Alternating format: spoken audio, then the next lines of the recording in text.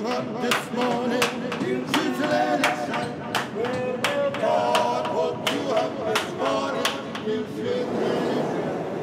I was deep in the Casey Neistat vlog culture of New York, doing things without even thinking about it, just because it's what you gotta do.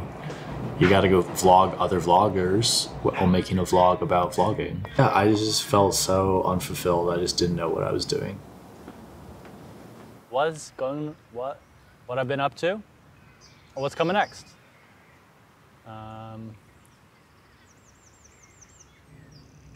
Got away from people, into the mountains, into nature, and it just like clicked.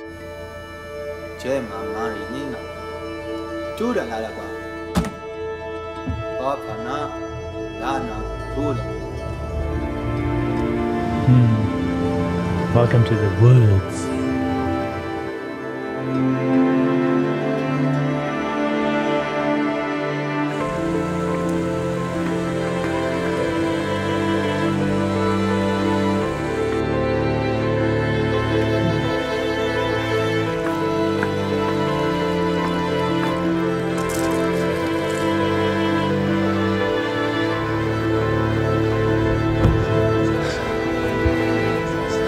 Sounds weird, but I like to hike and suffer. That's kind of why I hike alone. Like, I don't want to put anyone else, especially a girlfriend, through like a really tough, difficult situation, because I'm kind of addicted to that right now.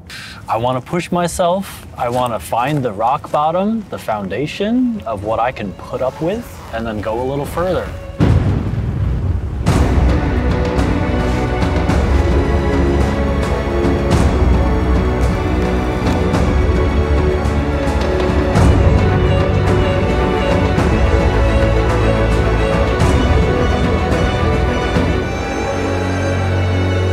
I was always coming back to New York, but now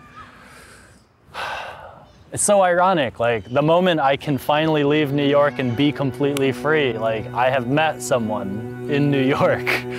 The moment I can leave, I want to be here again. So it's complicated, let's say that.